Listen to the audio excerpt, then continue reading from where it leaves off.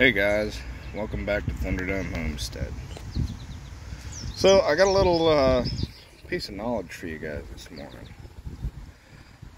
So if you are fishing for meat more than sport, there's a couple ways you can do it. You can run jug lines, you can run bank lines, you can set traps. But my favorite way is running trot lines. So what trot lines are is essentially you have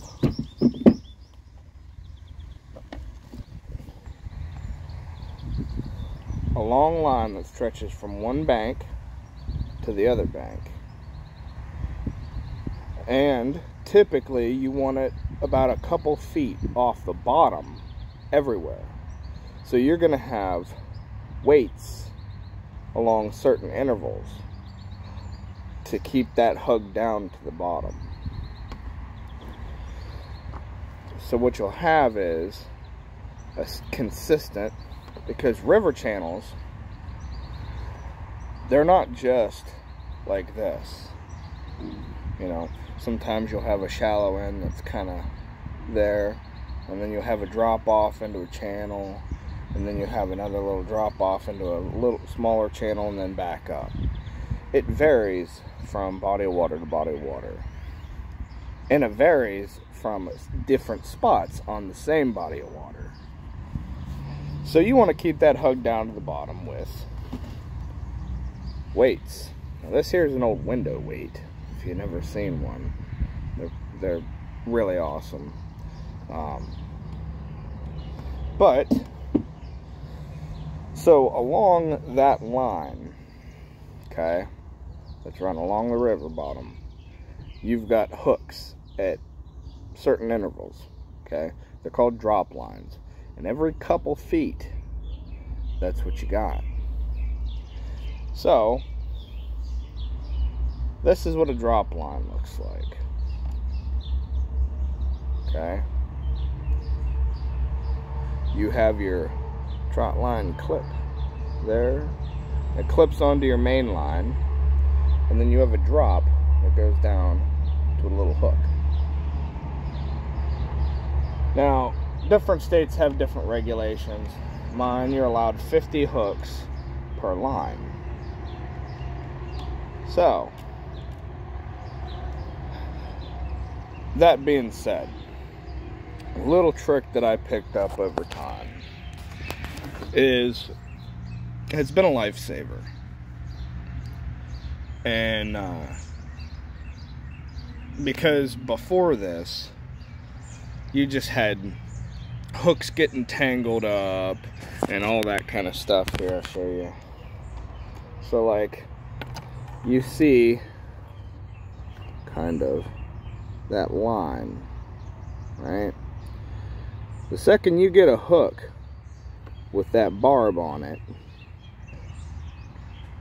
that once this barb right here goes into this line, it's going to take you half a day to get it out on a larger scale.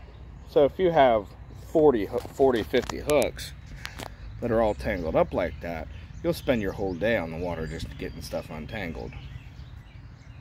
Here's my solution. Alright, this here's my trot line bucket, or one of them. Now, forgive this guy, he didn't get with the program and came off. So I cut 3/4 inch Schedule 20 PVC down just about to the height of the bucket, a little higher actually. So they're all hot glued together at the top, the bottom, inside and out. And what happens is, you've got all these little drop lines have their own little spot to go. No more tangles. And then inside, you keep spools of main line, and I keep my weights in there, and extra line, and all that kind of stuff. It keeps it really organized, guys. It keeps it tidy, and it keeps you from spending your entire day on the water untangling stuff, which, if you fish at all, that's the least fun part of it. So guys, that is my favorite way to go for meat rather than sport as far as fishing. You can get a lot of fish that way, and typically most states regulate that you have to check it every 24 hours and get out there, and then, you know, you reset you pull the fish off that you've caught, rebait that hook, rebait any stolen baits, and head back down the road. And I run crawfish traps at the same time, so on the way to where my trot lines are, I'll check my traps and empty them out into a burlap sack and in the boat, and that's, so yeah, it's a process, but it's well worth it. It's something worth learning, and I hope this was helpful, guys. If it was, like, share, subscribe, and I will catch you on the next one. Thunderdome Homestead out.